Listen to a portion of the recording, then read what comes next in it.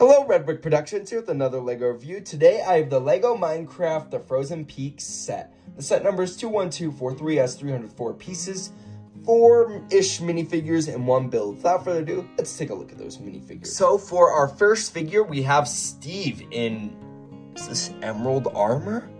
Turtle armor? No, it's probably just dyed leather armor, maybe a turtle helmet, because that's the same color that they used for the turtle helmet. However, it can be whatever you want. I kind of like to think of it as the rare emerald armor, and that's super cool. And underneath the torso is just the regular Steve and this regular Steve head. Steve includes a diamond sword, and yeah, I'm not mad that they included this Steve because a lot of the other sets include exclusive figures, so yeah, overall, good little figure. Next, we get a creeper, which hasn't changed from the beginning. And we get a stray, which kind of has changed from the beginning.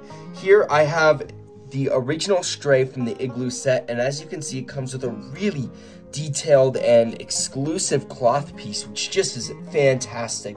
But this time, LEGO included a stray with a gold chest plate. And you know what? I'm a little disappointed by that. It just seemed like a cheap way to get out of making something super cool and super awesome for just a cheaper alternative. I wish they would have included the cloth piece. I know they didn't need to, and sometimes it's easier and this can easily rip, but this figure is so cool with that cloth piece, and I wish LEGO would have included it. But it's alright. We got a stray, which is good because that was the only set that the Igloo set was the only one that came with a stray, and so now we have another one for people that want it.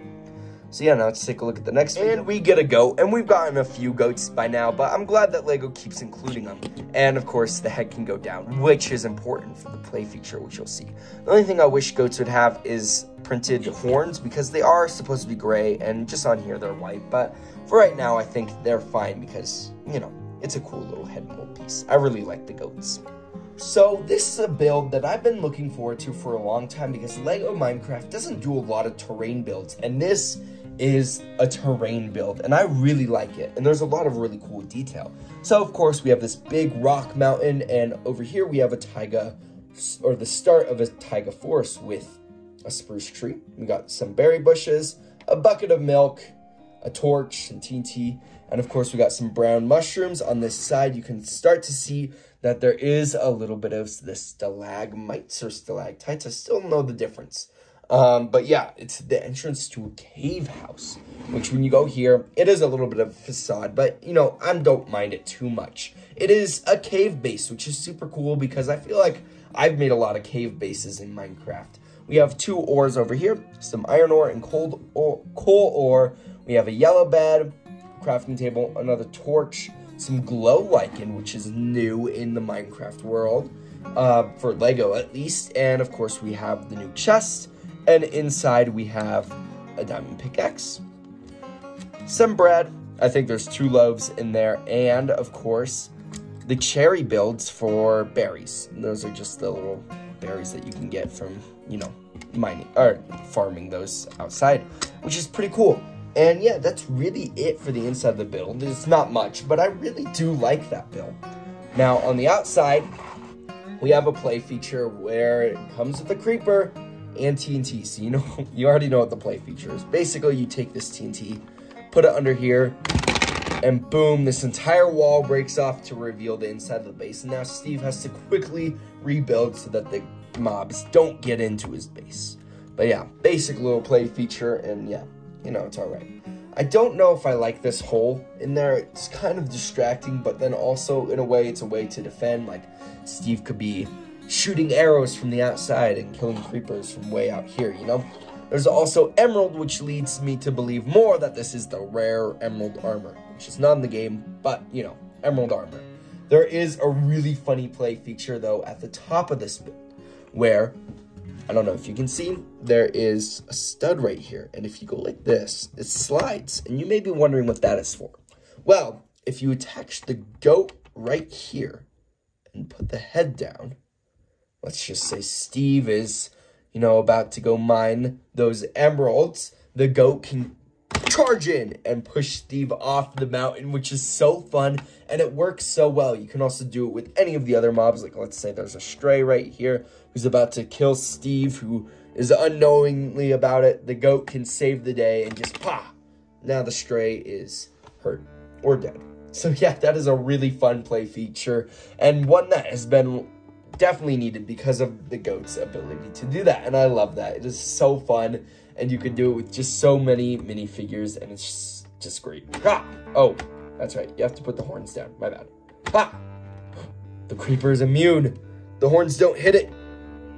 I can get it. I got this. Let's have the creeper like this. Ah! Oh, I think creepers are immune to it. Oh no! Anyway, that's it for the build. Now let's take a look at the packaging and then my final verdict. So here is the box for the set, and as I said, for all these, I really don't like those new backgrounds. They're really bad. I hope LEGO goes back to the old way. On the back of the box, it just shows some of the special features, which is pretty cool. But now let's take a look at the instructions. So for the instructions, it has one little mistake, which I thought was interesting, where they used the wrong figure for the progress bar. I mean, that one came in the diamond sword, like, outpost set, not this set. So that, I thought that was kind of funny as I was building it. And it's not just this page, it's every single page they use that figure. So that was interesting. At the back, it shows you the set all built up. It shows the sets of this wave, and this is the final set I have to review for this wave. So yeah, take a look at the rest. There's a Minecraft playlist on my channel. You can see all the reviews for these sets, plus the swamp set as well. Then here's the piece count, and then the win. But now let's take a look at those leftover pieces. So for the leftover pieces, there aren't many. I do like getting this yellow Technic pin because I don't have a lot of those, and the cherry piece, which is nice. But that's it for the leftovers. So for my final verdict, I love this set. And the reason why I love this set is this is some terrain builds.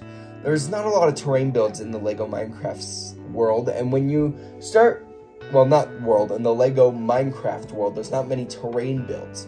If you look back at some of the sets, there's a lot of player-built things, whether that be houses. And yeah, sure, there is a house back there.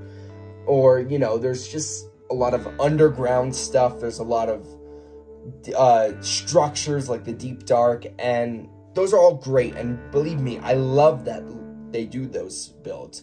However, there's not a lot of big mountains and other terrain that is useful in the Minecraft world, and so sometimes that can be a little bit annoying. However, this set has that, as well as the inside of the house, to add a little more play value into it, because I know LEGO wants to make money and you can't just sell a mountain, because not many people would buy that because it's not interesting. But I like that LEGO is trying it, and I hope people buy this set. I really do, because I want more of these. I really, really want more terrain builds, and yeah, overall, it's a really good set. I think the selection of figures is great. I like that we get the green armor, even though that's not really how dyed leather armor looks. It's kind of fun to think that it's emerald armor. And the stray is great in inclusion. I just wish it came with the cloth piece, and the mountain goat's great, and the build is great. For $35, this is a little more on the pricey side, but I would like to see it at $30, so it's not far off, you know. I think in 2023, it's a fine build, and for a fine price as well. Overall, this is an A+ for me. I hope LEGO does more sets like these with more terrain. Please, we need more terrain. But yeah, that's it for this video. If you like this video, please consider liking and subscribing, and I'd like to hear your guys' thoughts about the set in below. Do you like more of the like player built stuff, or do you like the more terrain stuff? Because some of my favorite Minecraft sets are the more terrain built stuff. But yeah, that's it for this video, and I'll see you in my next video. Peace out. Bye.